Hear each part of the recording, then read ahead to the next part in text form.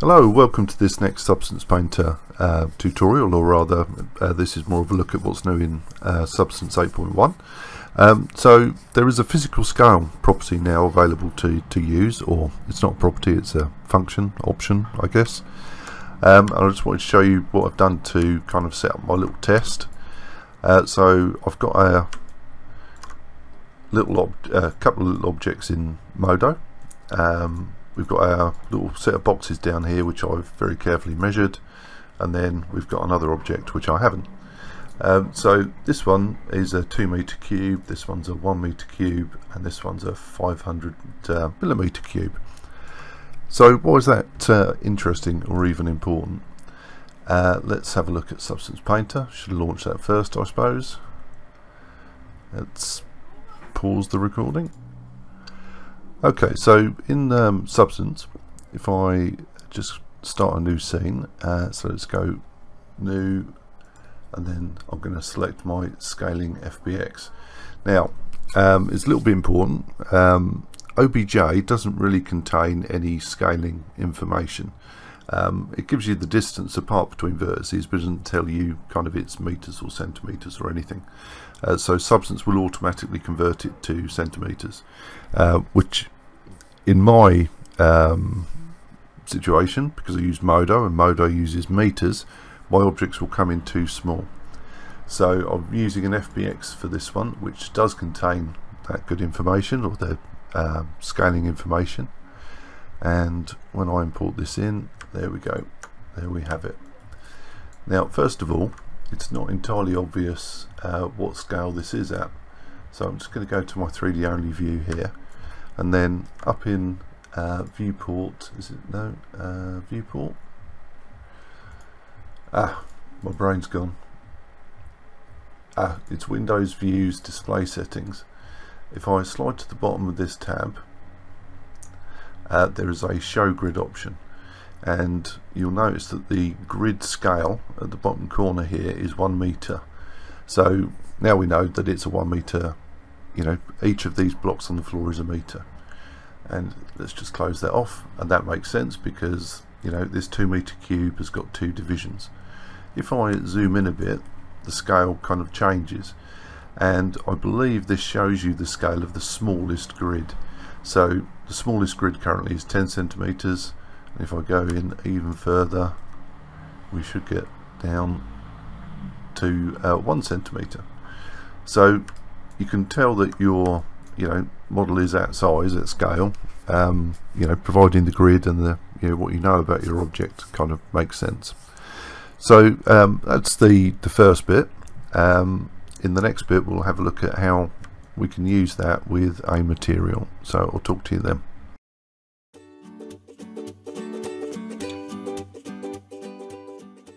Okay, so let's have a quick delve into how this works.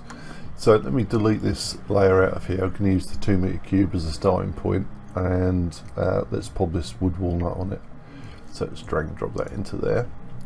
Now, as a default, this will use the UV projection, which under the UV transforms doesn't give me any scaling information. I can tile it, but I can't do anything else. If I slide down a little bit, underneath the little preview there, you'll find attributes, and that will tell you how physically big this is. This was designed to be on a piece which is 150 centimeters by 150 centimeters with 2 centimeters of depth, which seems a lot, but there we go. So this is how it's projecting. I mean, it looks quite nice, but this is a 2 meter cube, so what should it look like on a 2 meter cube? So rather than, you know, you having to multiply out the size of your object, even knowing the size of your object, and, you know, working that out, we could use a slightly different projection method. So triplanar as an example, it's not the only one, and underneath AUV transforms now we have an option on the tiling. We have scaling, and we have tiling, and we have physical size. So if I switch it to physical size, it knows how big my cube is, it knows how big the material is, and it projects accordingly, which is perfect, and that looks about right to me. if that was a small area, you know, small piece of wood. So if I instantiate this across all my other materials, you'll see that it actually projects onto all of them in exactly the same way. Just trying to get my sort of camera into a nice spot, or light into a nice spot rather. So they're all projecting exactly the same. You can see that my little cube there is the same as this bigger cube is the same as this cube, even though I was a bit sneaky and set all of my UV islands to the same size for all of these cubes. So in theory, you know, under normal projection, you know, they would all look different. If I go back here and pop this back to a normal projection, so if I go UV projection, you see this is very small and tight, which is quite good. This is a little bit bigger and looser, and this is bigger and looser again, because all of my UVs are the same size. Whereas if we go back to our triplanar projection, we can see that they're all exactly the same size. Now you can achieve that with the tiling method, but you have to kind of calculate it, and you know, who's got time for that? You know, who's got time to figure out, well, how big's my model, well, how big's my you know, texture, how do I get those to match? You know, just it's not very how can I put it, time efficient. So this physical size gives us that option, and if you don't like it, you can always change the custom size. So I've switched to custom size, and it's gone to a 10 by 10 centimeter by 10 centimeter. If I made it 100 by 100, it would adjust it accordingly. It's a way of overriding this down here. If I put this to 150 by 150, it should be exactly the same. So if I turn that off and turn that back on again, it should not change at all. So you've got options to update it. It's just, you know, yeah, why bother? Now you'll find that some of these don't have a physical size in them, in which case, you know, you're going to have to use a custom size to try and, you know, make that work. But you'll find a lot of materials do. So this wood's a bit abstract, so what I've done is created a little brick, very simple material, and I'm going to go through that next, just to hopefully clarify a few things. So I'll talk to you then.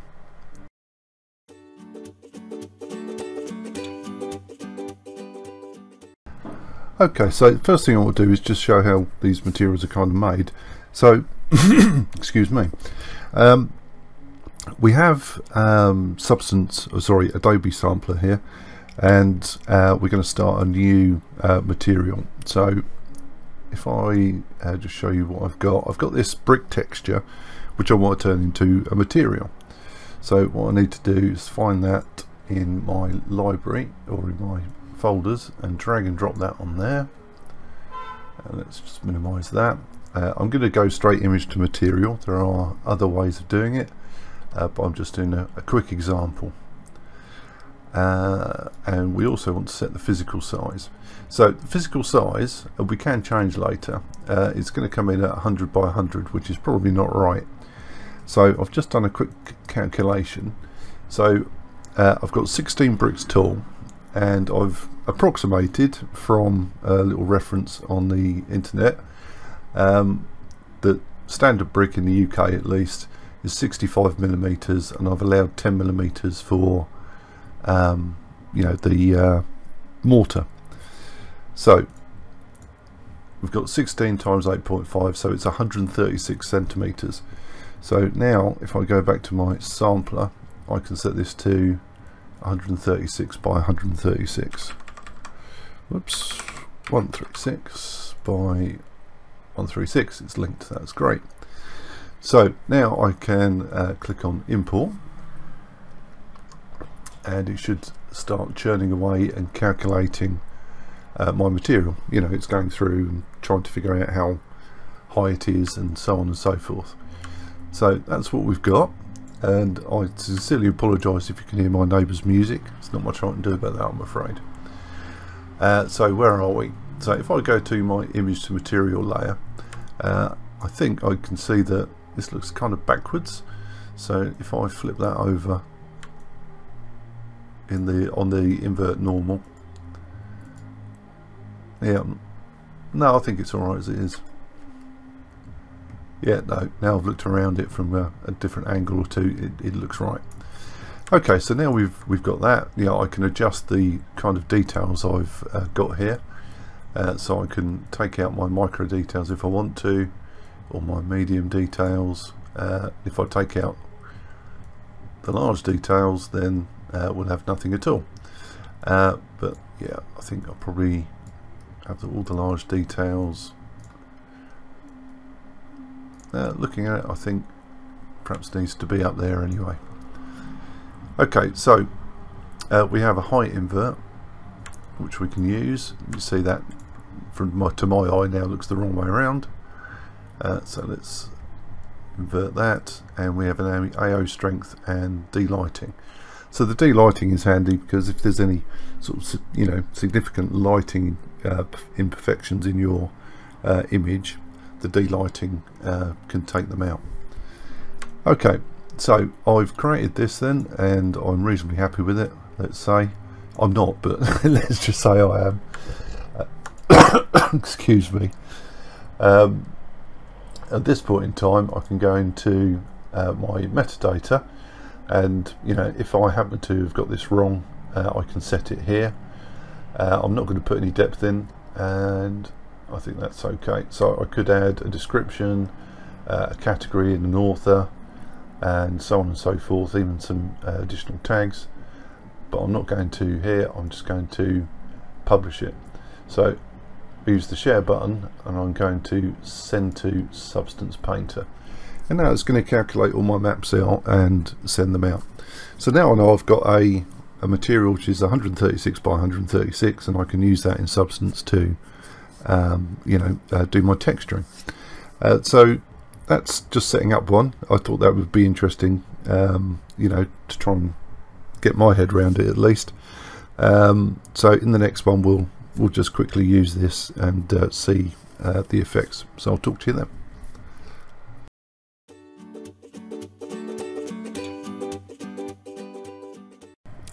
Okay, so I'm back in Substance Painter, and I've got my little material down here, and I can drag and drop that into my material layer stack here, and it comes in like so.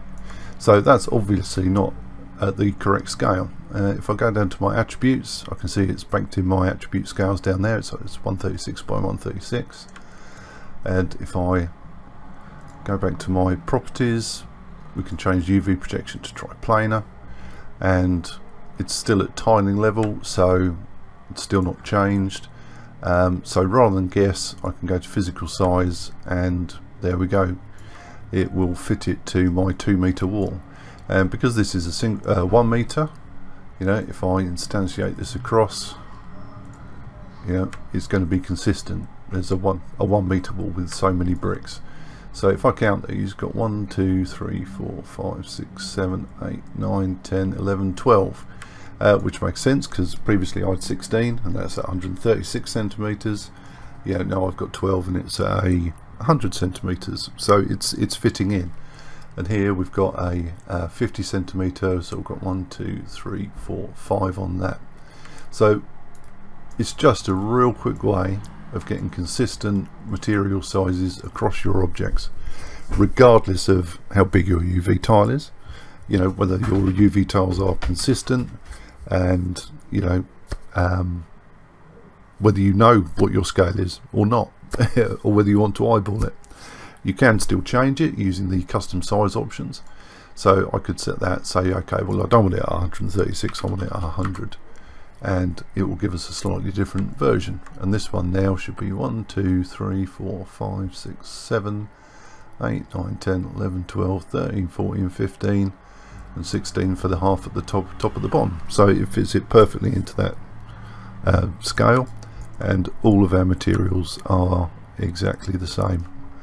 So I hope you found that useful. It took me a while to find all that information. Maybe I'm a bit daft, but I'd like to think I'm typical of most users. So I hope you found that useful. If you have any questions, please let me know, and I'll talk to you in another video.